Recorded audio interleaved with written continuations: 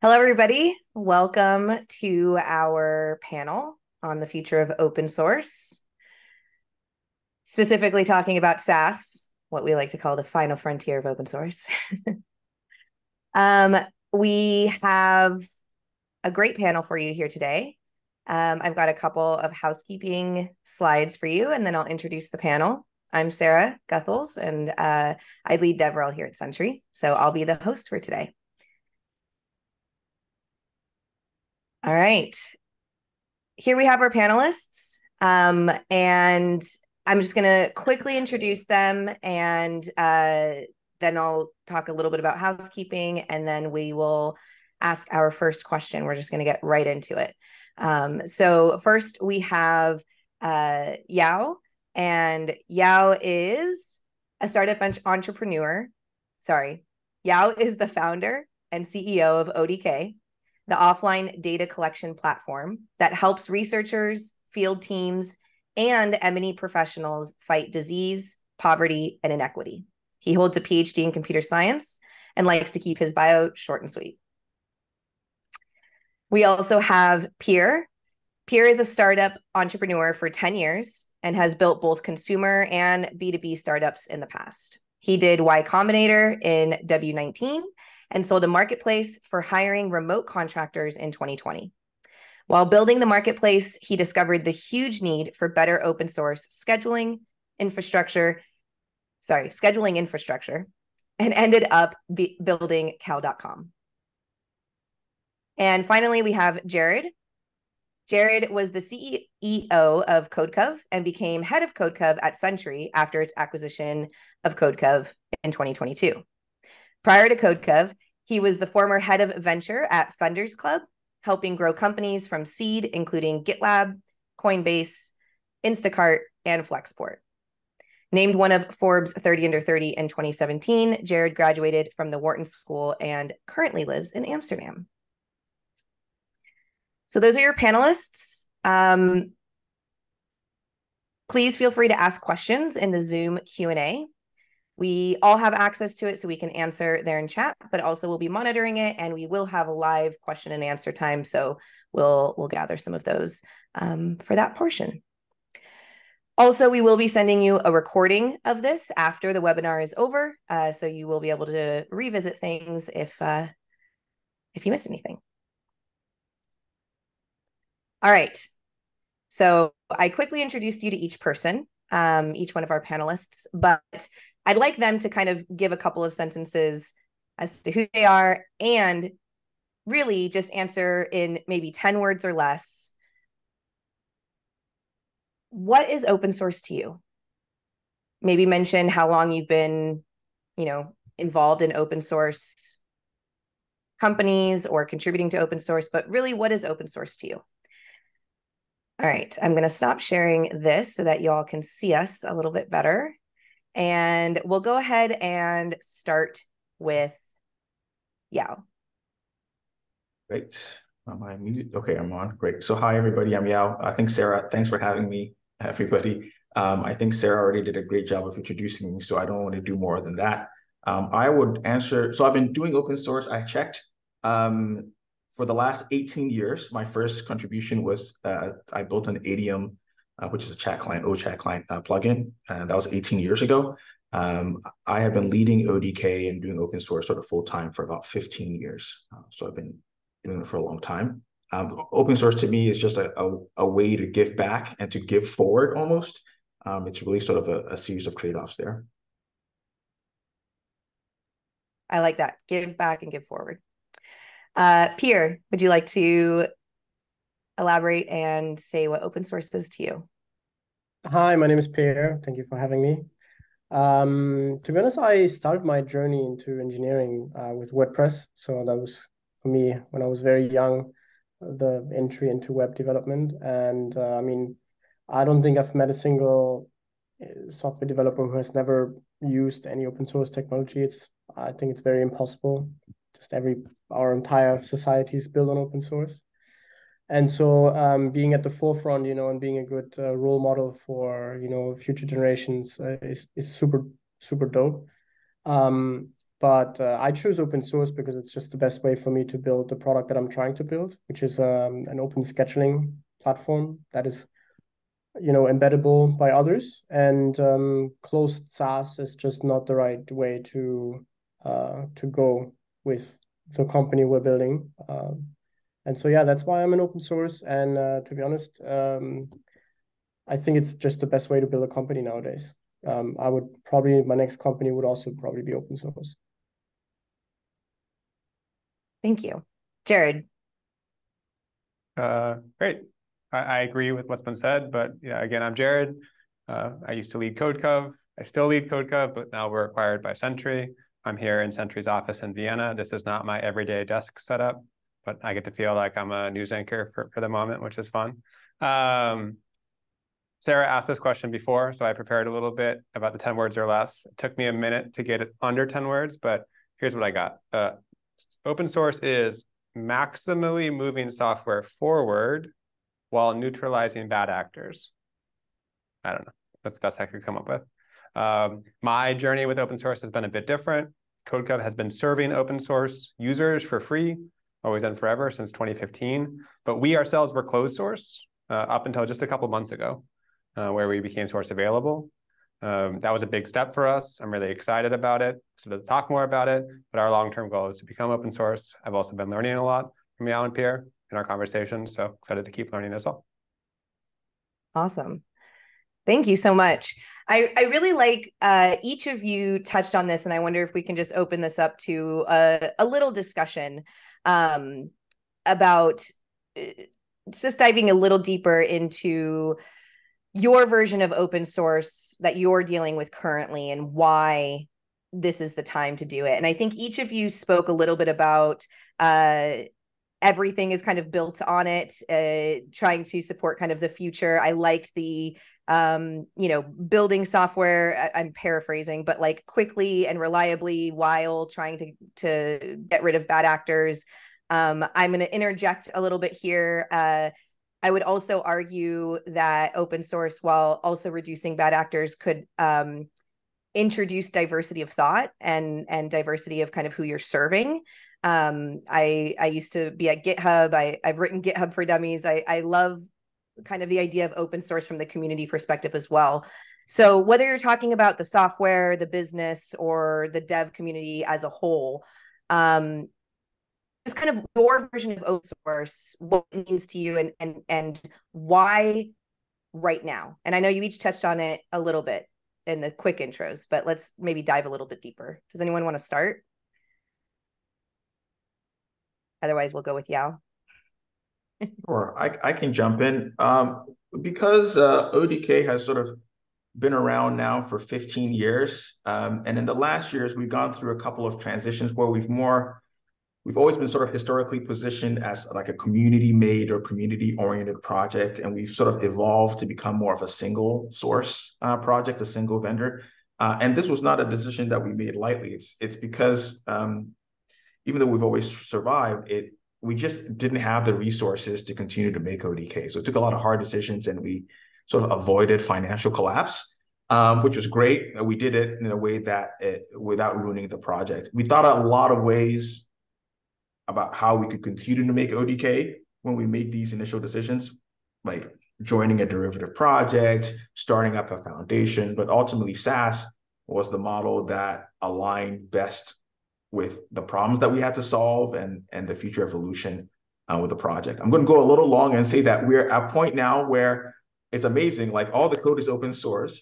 Most of our processes are out in the open. We don't really encourage code contributions, but we have bug reports and use cases and translations and community support, and all that feels good. But importantly, we have a financial engine in the SaaS product that lets us get this recurring revenue. That means we can have 14 people on the team. Everybody gets paid a good wage. They can think about the long term. Because we're in the social impact space, we tend to, we have the option of pursuing grants, and we still do that, but it's not something that we have to do now, which is great. Ultimately, it just feels like at this moment in time, open source and SaaS is a big win, because it makes everything about the project, at least our project, the software, the docs, the marketing, everything is just higher quality and it's still open source. And it's not community made anymore, but it never was. It was just positioned that way. So it ends up being more transparent and honest. So I'll end by saying that like now we're in a position where we have the space to think about what makes a project like this successful and how we can evolve it past 15 years to 30 years and longer. We try not to be ideological about these kinds of things. We're very practical people trying to build a thing that makes the world a better place. And so open source is part of that better place, but it doesn't help anybody if we can't build the thing. And my team doesn't like this quote, but we can't set ourselves on fire to keep other people warm. I always tell the team that. And so when we're making decisions, we want to keep making the thing, but we just can't do it if we don't have the resources to do it. So yeah, sorry I went a little long, but no, that's perfect. That's perfect. Yeah, and we're going to touch on a lot of this a little later as well. And this actually relates to one of the Q&A questions we've already gotten, which is kind of the various business models of enterprise open source. And I think a lot of you have touched on this, but Jared, you mentioned being able to serve the open source community, being able to offer CodeCov to open source projects.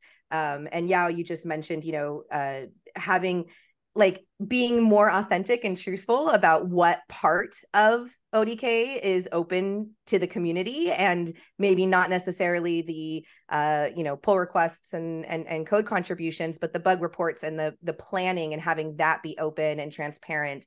Yeah. So I'm excited to kind of dive deeper into those bits. Pierre, do you want to talk a little bit about it?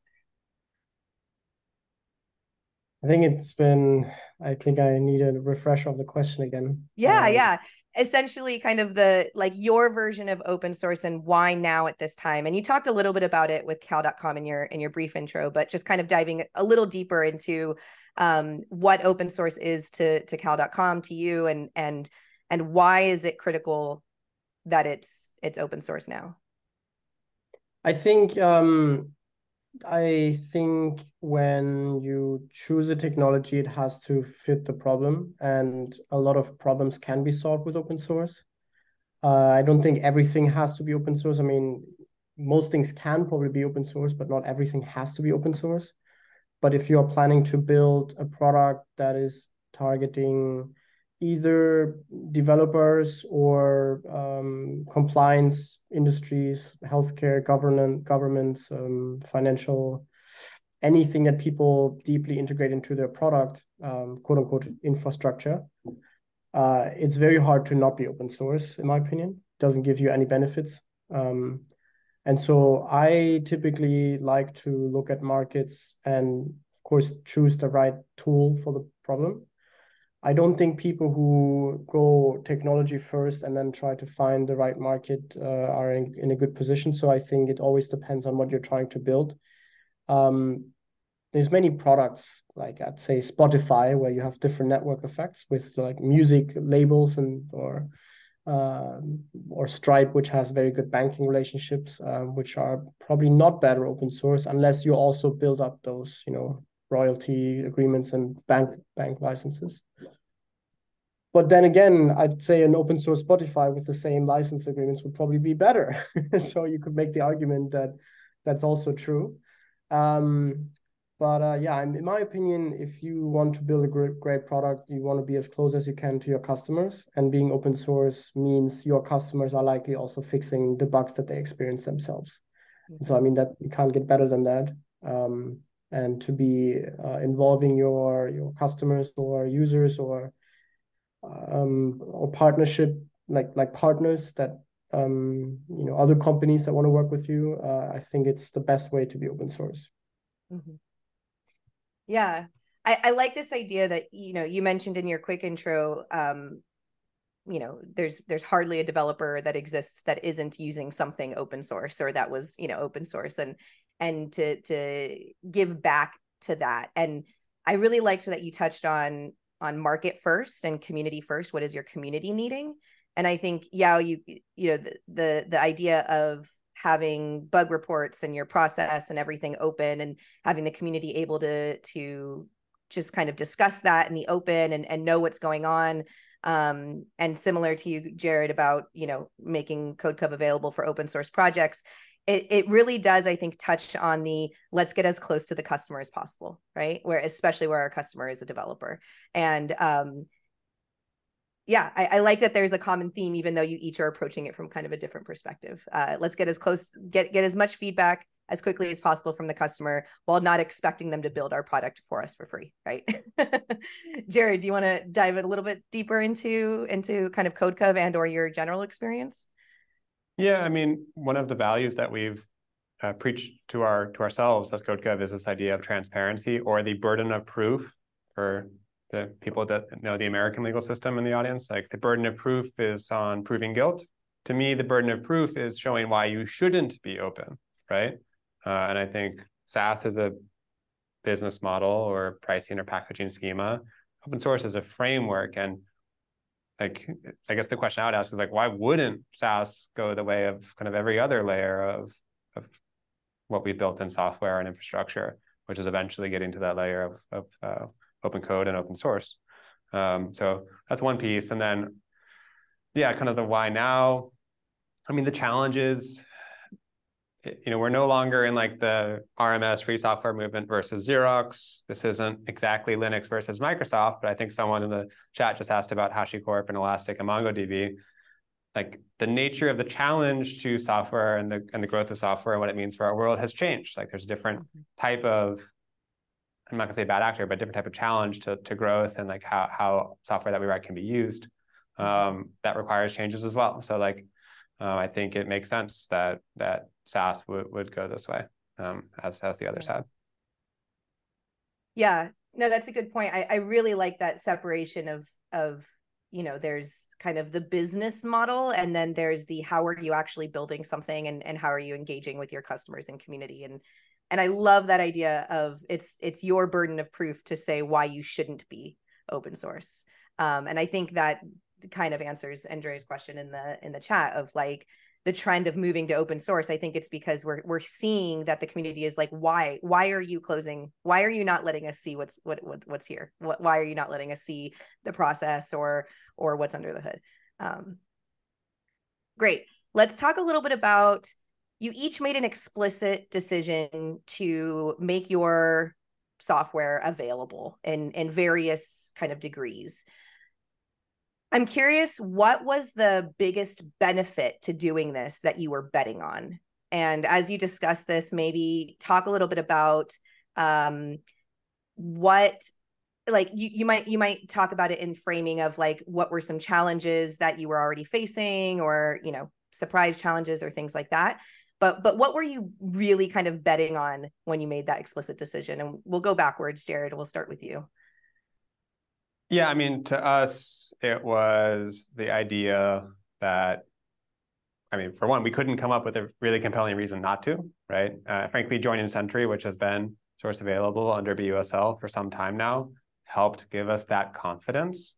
But moreover, I just really like the idea, and it has felt great. This has been the confirmation. When you're talking to a customer or a user, you don't have to say, hey, trust me, we got this. It's not a black or a gray box. You can just show them the issue and show your work, right? Or even better, say like, what do you think? Are we on the right track? Do you have any feedback, right? Like, that has felt really nice and really clear and transparent.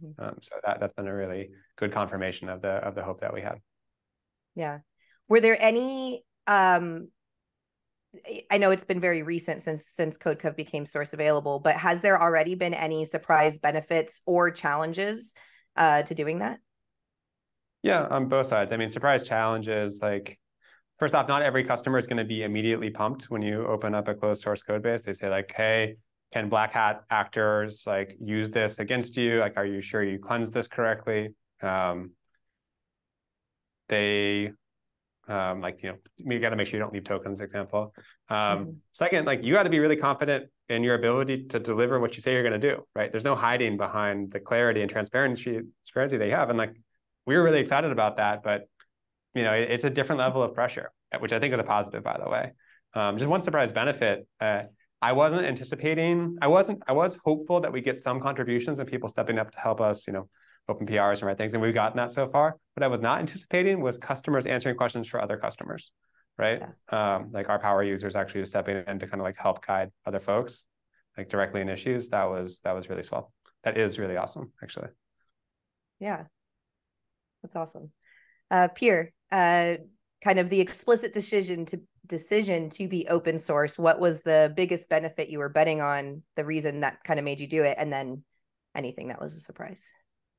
Yeah, we started this company from day one in the open source space because I was actually looking for an open source scheduling product for my previous business, which was a hiring marketplace to hire remote contractors. And so I wanted to build whatever scheduling I could find into my existing marketplace and not depend on hosted SaaS products that may or may not go out of business at some point, or are just not like flexible enough. I couldn't, change the code or layout design whatsoever. Plus the whole data residency is an issue sometimes. You can't like run queries on your database and everything. So I was just on Google looking for an open source alternative and couldn't find it. And it turns out that business was a lot more interesting than the hiring marketplace. And so now I'm here. So technically that explains what I was trying to achieve with open source. Yeah. And so now we're powering tons of marketplaces that have the same issues. Yeah. Were there any surprise benefits or challenges that you ran into that you weren't expecting?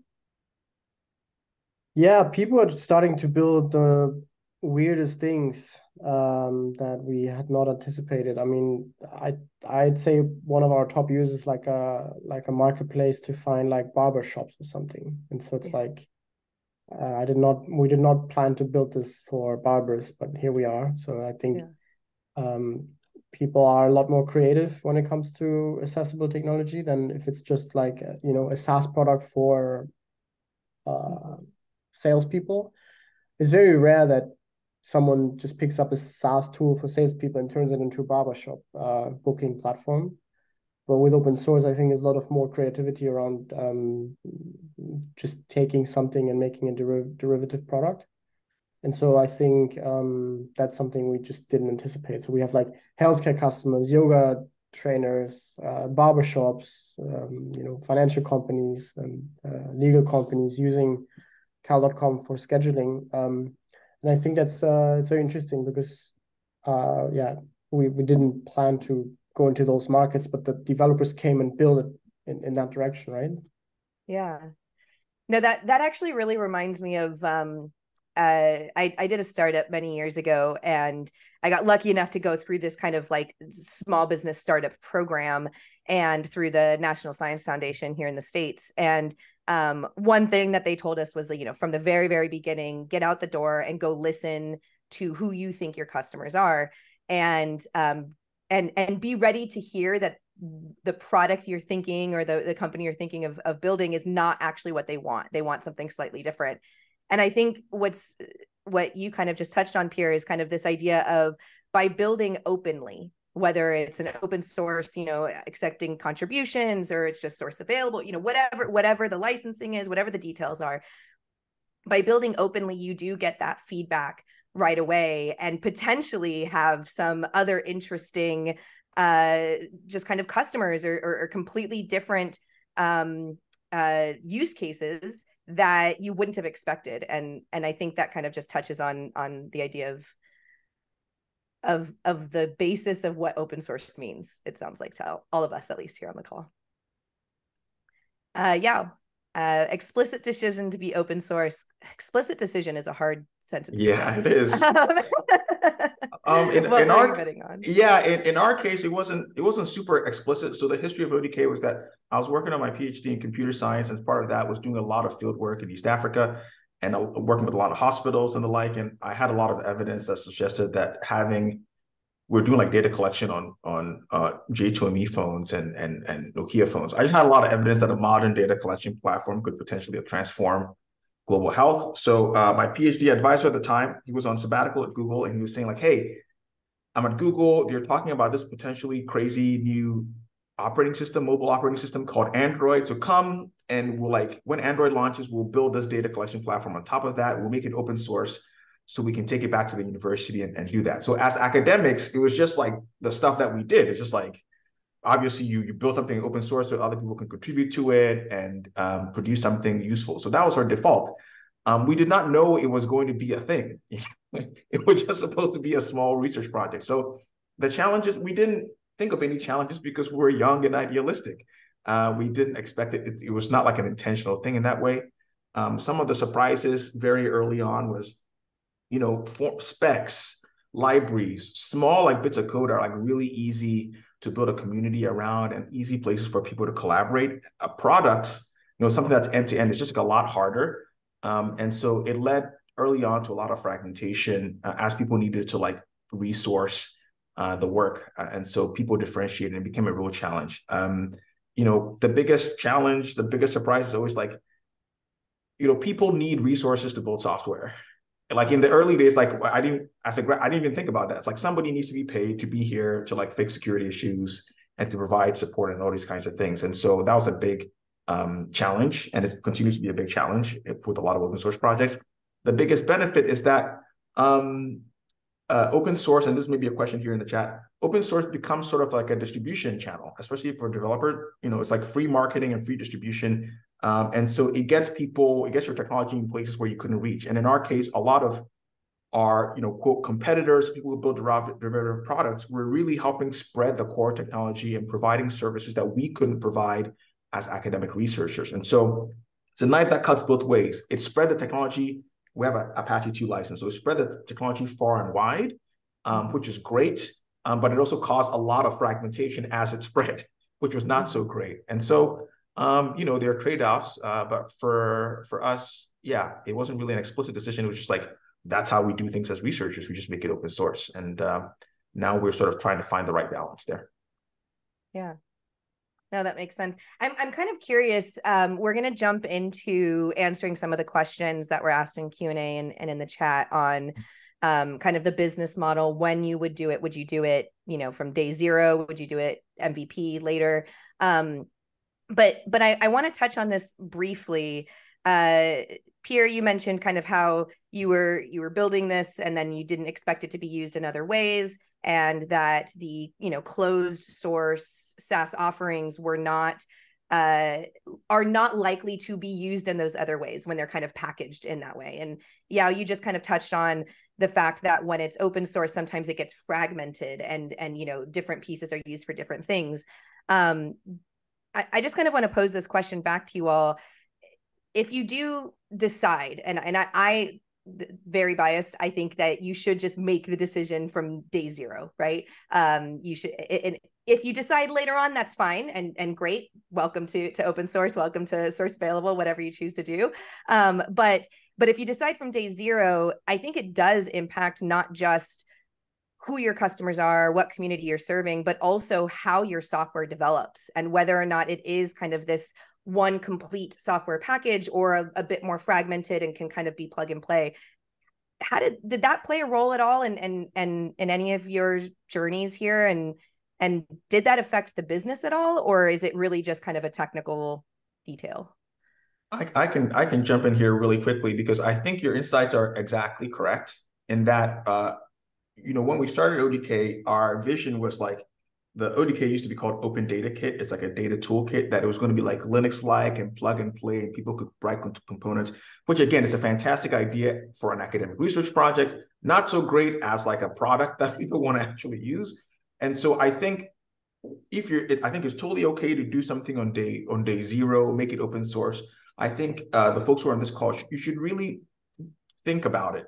You should be intentional about what you're doing, think about the trade-offs, get your priorities right, and make sure that the decision you're making, whatever you're making, is done in an intentional way. If you do that, you will learn, as Sarah, you sort of suggested, that there are places where contributions make a lot of sense and places where contributions don't make a lot of sense. If you build one large monolithic code base, it's going to be very hard for people to contribute to that.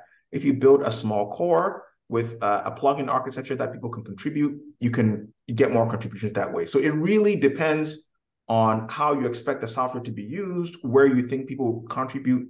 Homebrew is a great open source project because everyone can contribute their own sort of Ruby scripts that install the apps, and there's not a lot of command and control.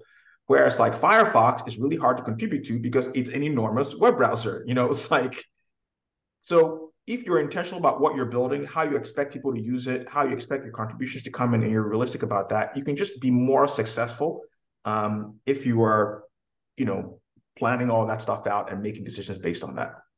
Yeah. No, it sounds like intentionality is kind of the key here. Making the decision on day zero. And someone asked a question in the chat about licensing. We're not going to dive too deep into licensing on this call. We have another webinar in the future that'll talk more about it. But I think the gist of it is you choose your license, you choose your project structure, you choose whether you are, accepting PRs or just bug reports or whatever it is, whether you open sourcing the code or the actual process and planning and all of that, but you choose that intentionally on day zero, right? And there are many pros and cons to each of those decisions, and it really depends on what impact you're trying to have, what you're trying to build, and how you anticipate kind of engaging with the community. Jared or Pierre, any other bits on kind of the challenges of choosing day zero and whether or not it's one big monolith or fragmented? Yeah. I mean, just one thing to add, and Pierre might have something too. It's just like the scarcest resource when you're starting something new is thoughtful feedback from your users. And getting to product market fit is hard as hell. And anything you can do to get closer to what the users actually want to use this thing for, in my opinion, is worth it. That's what I wish I had when we were early days. Yeah. My take on this is if you know you want to be open source, you should be vocal about it very early. Just make a website and promote your product. I mean, the thing about startups is you can start selling your product before it's ready. And by selling, I mean, make a wait list, make a nice website. There's tons of templates, Tailwind templates or Webflow stuff. It really doesn't cost anything to make a website nowadays. And just clearly explain what you're trying to build and why it's open source and why it's better, and what problem it solves, right? That's what we did, or that's what I did back in the days. And that was before, I mean, I had a repo, of course, but I made it private because I wanted to just get some substance in there first. But that way you can launch immediately. I mean, you're basically, what you're looking for is you're attracting a community and you're building something in public, but it doesn't mean you have to have everything public already, but you're still trying to build an open source product. So you're building a community, maybe you're inviting people into a Discord server or a Slack server. That's what we did. So everyone in the waitlist automatically was invited to the Slack channel. And then you try to meet up with people and you try to have conversations about the roadmap. Like the day you start open source doesn't mean you need a fully blown repo. Like just having an open Figma file where you just say, hey, this is going to be what I want to build, is the day you start with an open source journey, right? As long as you don't go private then. So I would always do that because that gives you so much more insights before you write the first line of code. Coding is expensive or time consuming. So if you know how to code, it's time consuming. If you don't know how to code, it's going to be expensive as hell to hire someone. And so try to push that as far as you can and try to get to some sort of product market fit feeling before. Just try to then launch, the repo when you feel comfortable. And it's probably earlier than you think. It doesn't have to be perfect. Our repo we launched it when I'd say the very bare bone MVP worked. It was working, it was crap, but it was working, it was solving a problem, right? It's a lot easier to launch a product that actually solves an issue on Hacker News or Product Hunt or somewhat, than launching a waitlist or launching an unfinished product that doesn't do anything. So that's how we approached it. And pretty much the very first day we went viral on all platforms and haven't stopped since then. And so that's how we've approached this. There's many ways you can do this differently, but that's just something that worked for us. And I would probably do it the same way next time. I absolutely love that. And that kind of, Jared, you mentioned in the chat answering one of the questions that the risks are not nearly as scary as it might seem. And I love this combination of that with what Pierre just said, which is open sourcing from day zero doesn't just mean having every single commit that you do on a daily basis being public, right at the beginning. It's that intentionality of how you're setting up your community, how you're setting up for that thoughtful feedback that you mentioned, Jared, and how you are establishing your product and your offering within kind of this problem space or solution space for your customers. And yeah, I think one thing that I've taken away from open source projects, my small startup, my grad school as well, is this idea of when people are too afraid to share their ideas, I think sometimes you forget that you've done a lot of work to get to the point of having this idea and kind of knowing where you're going to start with the solution. And that work is not easily copyable, right? And so just because you're sharing kind of your process and your code or whatever part of your solution or SaaS offering publicly doesn't mean someone can easily just come in and copy it. Yes, that can be a risk, and that's why we do have licensing and various ways of adjusting for that. But yeah, it's not just like someone will just come in and replace you that quickly. And so I agree that the risk isn't as nearly as scary as it might seem. And that kind of brings us into this idea of business justification. And now you talked about this a little bit, at the beginning of making sure that you can be like your open source or offering is sustainable, that it can continue to grow, that it can continue to be built. So as we're thinking about like the business justification, apologies, dogs. I'm curious kind of what was the hardest decision that you had to make in justifying this being open and whatever kind of level it's open for each of you? And Yao, maybe we'll start with you. Yeah. So sustainability concerns sort of came years after the project started when we were leaving grad school. All that stuff was hidden from us in the sense that, advisors get grants, grad students get paid. And so like, well, who cares about sustainability? It's just like us. And as that project left the university, we were able to sort of find grants or consulting work that we used to pay for ongoing development. It was sustainable in the sense that we could always make it work, but it's just like not a sensible way to build software. I think of open source software almost like a gardening kind of thing where like there's a lot of maintenance and so like great that you get a grant, but if the grant arrives in winter, like the ground is too hard, you can't do anything with it. So it just doesn't make sense. You have to have a predictable process. And so for me, ODK became this like a beautiful thing that was pretty much used exclusively to do good things. And that's the kind community. It's like its impact has been super incredible. It's the app that eradicated WAD polio from Africa. Like the Red Cross uses it for every humanitarian disaster. The Carter Center uses it for election monitoring. And so it was just like, how can we let this thing die? It's crazy to try to let it die. So it was very easy decisions. Like we need to find some way to make money so we can keep doing this thing that everybody enjoys and allows us to sort of thoughtfully, evolve the project, or that project goes away. So it was a very easy decision. The challenge was really like, how do we make the decision in a way that doesn't ruin the thing that everybody likes? And so we've been very fortunate in the sense that our community trusts us to make those kind of decisions, and difficult decisions along the way. But we're now sort of in a good place because we have the SaaS to pay for stuff. It seems obvious now, right? It's like obviously you would need something to pay for the stuff, but it took us a long time to get to that point to make that decision. Makes sense.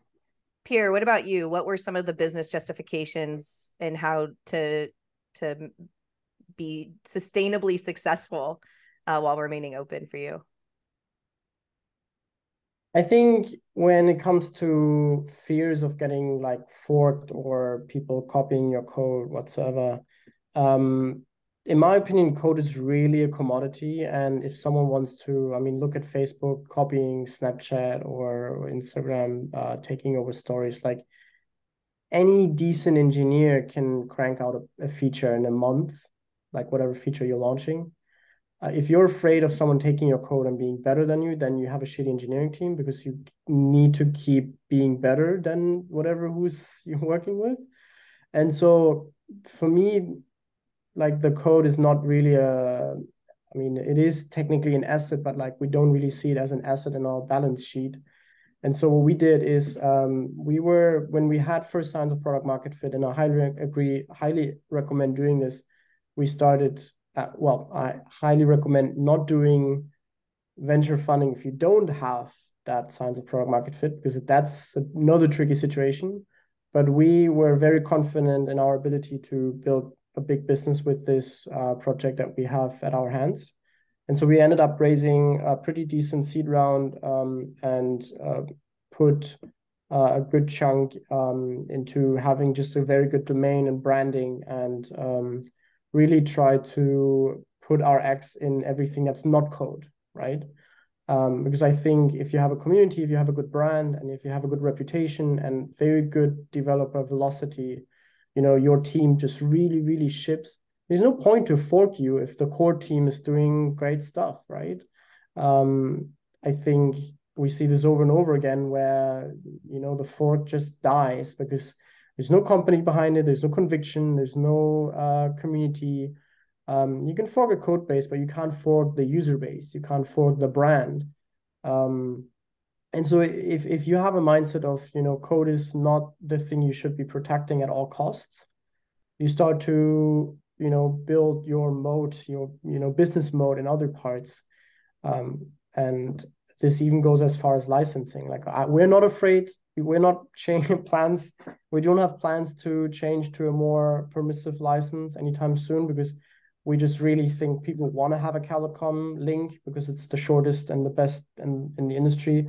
I'm not afraid of any business doing like easyscheduling.biz as a user, like as a link. It's just not going to happen. And so, we are not really afraid of anyone taking our code and doing something with it that we are not happy with.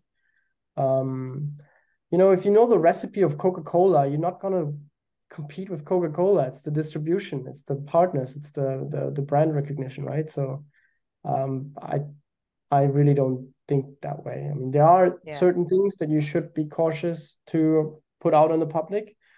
I think this is more important when it comes to AI and stuff. But if you're building a SaaS product, your code is not valuable. What you do with it is, which is brand and partners and network effects and user base and reputation. That's it.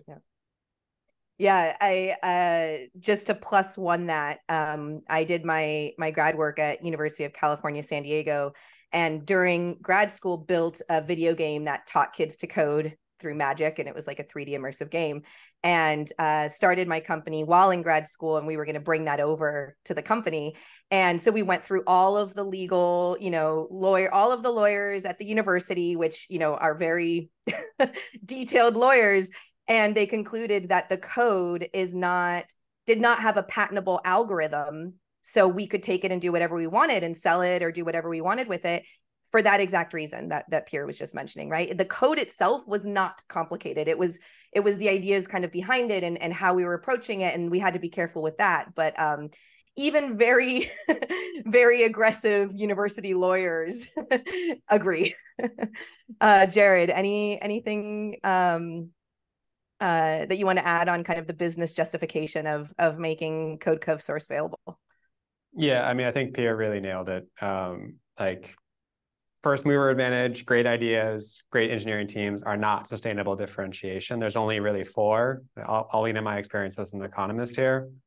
One is network effect, like what Facebook has. The next is economies of scale. You can produce it cheaper. Well, code is very cheap to produce. The third is brand, like what, I don't know, Dolce & Gabbana has or something. And the fourth is trade secrets, patents. And practically speaking, almost no SaaS company gets patents. Like it takes too long. So you don't have any of those at your disposal, right? So it seems like a lot of the people on this call are operators or considering starting companies. So you just have to be faster, right? And if you're not going to get the benefit of a closed source code base, then we might as well get the benefit of the open one, right? And like even if your code is closed, like as Pierre said, it's just not that hard to figure out or to kind of imitate what's happening or have a team build it.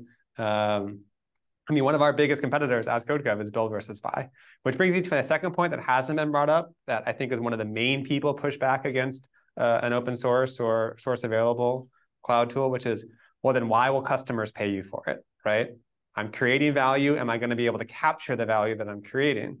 And at that point, I get it. Like, I get why that's a concern.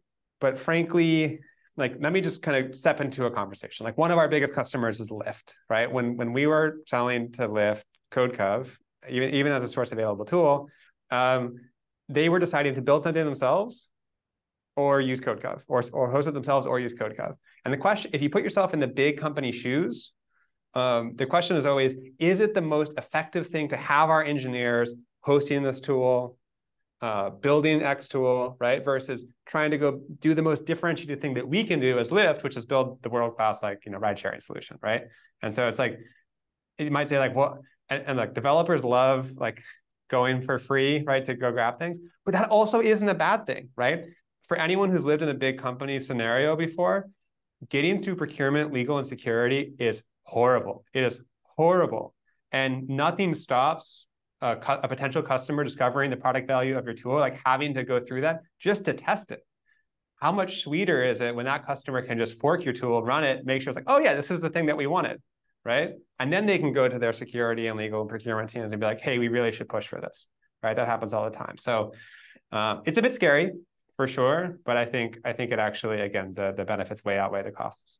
I'd say to add to that, we have a lot of customers who do their technical due diligence before we have a sales call with them, right? Exactly. So they take a look at the code base, they took a look at like reports and bugs and known issues or vulnerability reports and they or even the stack. Like, is this something we feel comfortable maintaining, right? Like, is this written in TypeScript or is this some crazy like programming language no one in our team like knows, right? So this is a huge argument to be open source and like having like this one person in a company kind of like being aware of this product and kind of like using it already in a private setting or somewhat, and then having them be the champion for procurement, right? And champion it inside the company. It's a huge. We see this all the time. The second thing I want to say is the people who end up abusing your license, right? Like who maybe even taking your permissive code base and don't pay you, right? Like, even if you have a permissive code base, you can still take it and illegally run it. Those are the people who you would never have as a SaaS business anyway. Like, you would never target these people. Maybe it's a small indie dev shop, maybe it's a hobby dev who doesn't know shit about licenses, right? But they would never sign up for your SaaS product in the first place. The people who do sign up for your SaaS product are legally required to comply with their license. And not only that, they also, in most times, are legally required to buy a support plan, right? So if you have SOC 2 compliance or any other compliance frameworks, you have to have a support plan for the technology you're using from third-party vendors, right? So that's where open source companies come in, where you basically get the code base, of course, but you still need to buy a support retainer and integration work and API support and stuff. And so it doesn't make a difference if you're open source or closed source. The company still legally has to engage in the commercial settings. We've never talked to a larger enterprise that was like, oh yeah, this is great, but I think we're going with the open core now because we fully know what's happening and everything's easy and simple and everything works out of the box. That just never happens. And they also don't want to spend the time, as Jared said. Yeah. It's not a good time of their engineering team to figure out all the ins and outs that our team already knows. Yeah. And I think it kind of, just to reiterate what you said before, Pierre, which is if people are not willing to pay for your product or your software or whatever it is that you're offering, you're probably not selling the right thing or at the right price or to the right people, right? So it's not really an issue of whether or not it's free. It's more of an issue of, are you providing value? We have just about 10 minutes left. I want to encourage folks to ask more questions, either in the chat or the Q&A. There was another question in the Q&A about open source versus source available. As I mentioned earlier, we will have another session that's more about licensing and kind of the nuances of those terms. So look out for that. But as people are thinking about their questions to add to the chat or the Q&A, I'm curious, would each of you start another open source project? If not, why? And if so, are there any adjustments to your approach that you would make for your next one? No timeline. I'm not asking you to do it tomorrow, promise. Yeah, do you want to start? Yeah, sure. I don't think I would, probably not, I think. Um, uh, ODK has been an extraordinary joy and privilege to start and lead and run, and it takes up it's like a lot to do. And open source has been, a knife that cuts both ways. So probably not, but I think it really depends. I think if it's like a small form processing library or like a library that's like a natural developer tool, I would probably make it open source. But if it's like an end-to-end product, probably not. I would, I would have to think really hard about it. But either way, I would say I'd think a lot more carefully about what I was doing and why things were being open sourced and how I'd resource development. Really, I think at this point, I'm probably done with software development as a concept anyway. Like if I'm starting anything else, is like a motorcycle repair shop or a small, I don't know, farm or Get a something. farm. Yeah, a Awesome little stuff. farm. Yeah. So I'm just done. Like I feel like I was very successful with 30K. I don't need another software project on my hands. Yeah. Yeah, farming would be good at this point. Woodworking, I think, is very popular for former software developers. So. That's what I've started doing, woodworking. Yeah. So yeah, a small library, yes. A large sort of complex product, probably not. Or if I think really carefully about like where the bits of the open source pieces would be. Yeah, no, I think that's fair. And like you mentioned, this started as a grad school project, and you know a lot more now about that. And I think the one of the biggest takeaways that we've had from this discussion so far is when you have that initial idea, be very intentional about every choice that you're making. So I think that's a very fair answer. Pierre. I'd probably say the opposite. I would probably, if I don't want to code, I would probably not launch a library in the open because they are really hard to monetize and hard to maintain, and people are freaking rude. Like if you don't have a high value, like if it's just a super tiny library that like converts whatever a number to something else, it's really, really hard time to keep maintaining it. Because I mean, unless you do it really as a hobby.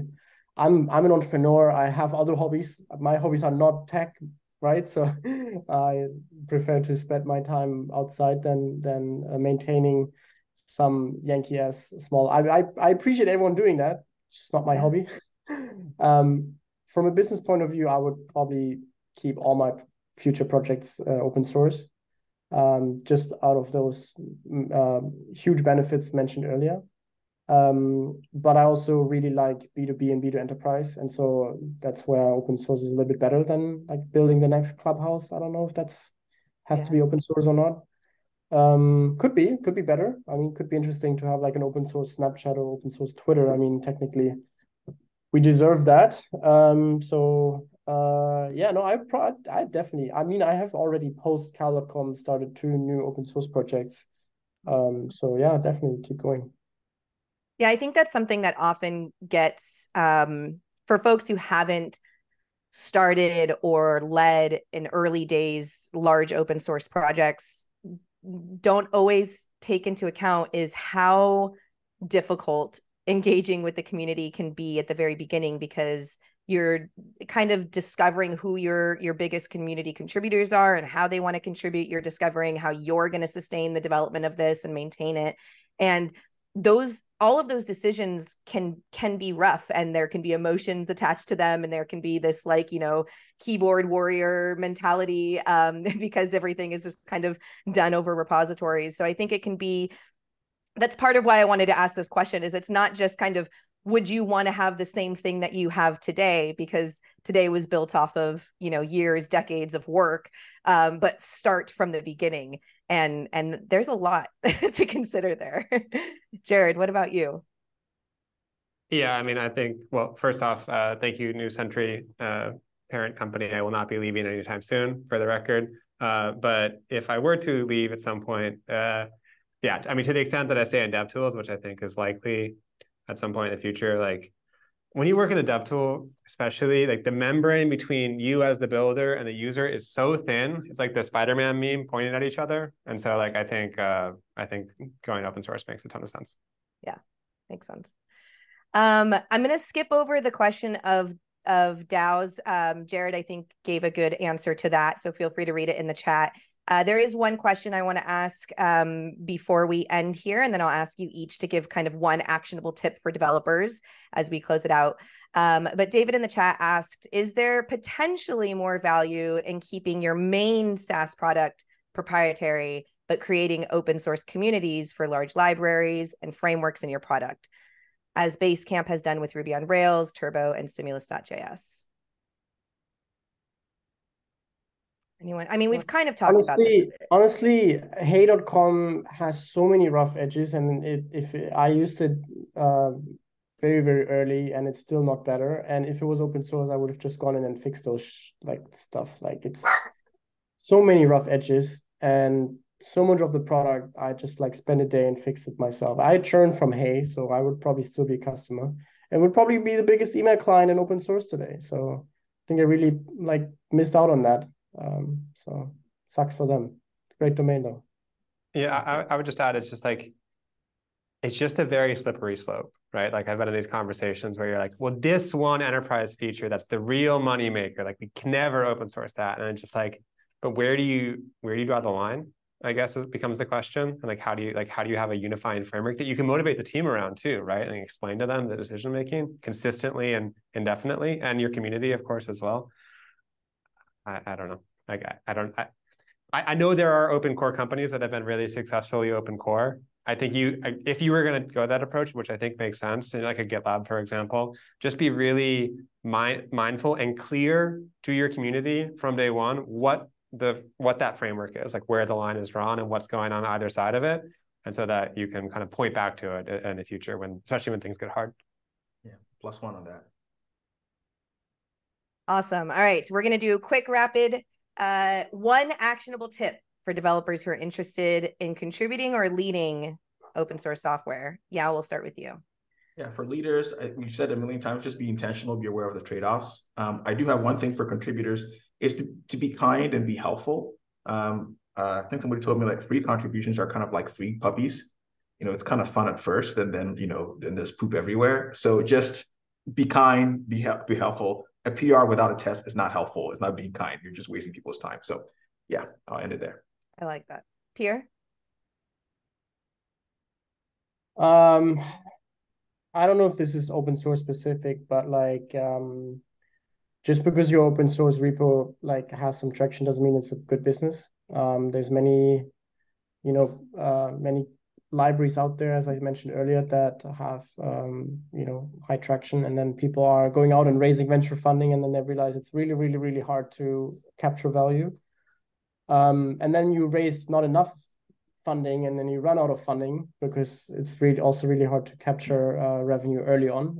Typically, open source startups start to capture revenue in the later stages of their product market fit journey.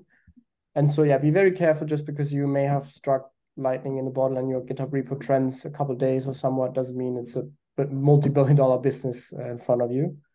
I've seen this, unfortunately, a couple of times now in the past 2 years, and it's heartbreaking. Like, it's, yeah. I mean, I just recently, I mean, that was a different reason, but like, I think Rome shut down. It's an open source fork now. It's like a JavaScript toolkit.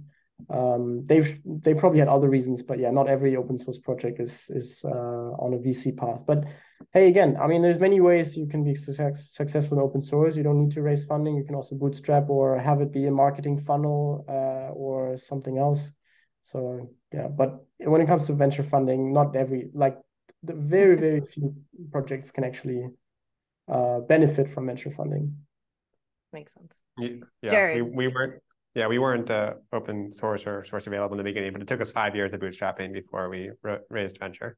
I promised I was going to say this before Yao said it, but yeah, just like not everyone's going to be the first code writer of a project. I was not the first code writer of CodeGov, for example. Like you can still make a huge impact being a contributor to a project as it goes. And this is biased, but like don't be hurt like if your contribution doesn't make it in right away. And in my opinion, one of the best plays to learn a code base and to contribute is writing tests, because like some of these really fundamental libraries that we use are not super well tested, and we have the data. So you learn the code, write tests, people tend to accept them. It's a great way to start contributing. I'll +1 tests and docs. Docs also. Awesome. Thank you so much, Pierre, Yao, and Jared, for this engaging conversation. Thank you, everyone, for asking insightful questions. Keep a lookout for the email recording. And if you're watching this on any other platform, we'll have some links down below in the description for where you can learn more. Thank you, everyone. Great. Thank you.